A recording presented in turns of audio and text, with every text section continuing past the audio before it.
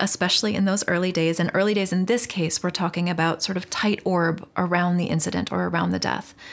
Tending the organism is a great thing to do. That's things like bring those casseroles, set up your meal train, so that your grieving person or your grieving family doesn't have to worry about sort of the mundane and ordinary things.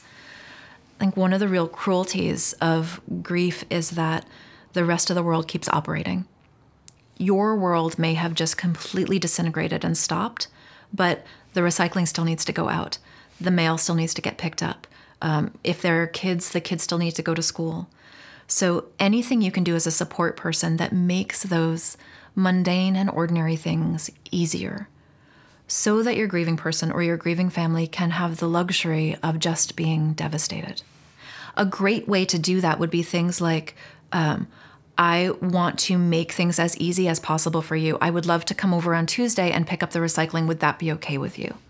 Or the thing I know best to do in situations like this is I get nervous and I clean. I would love to come over and clean your house for you. Would that be okay?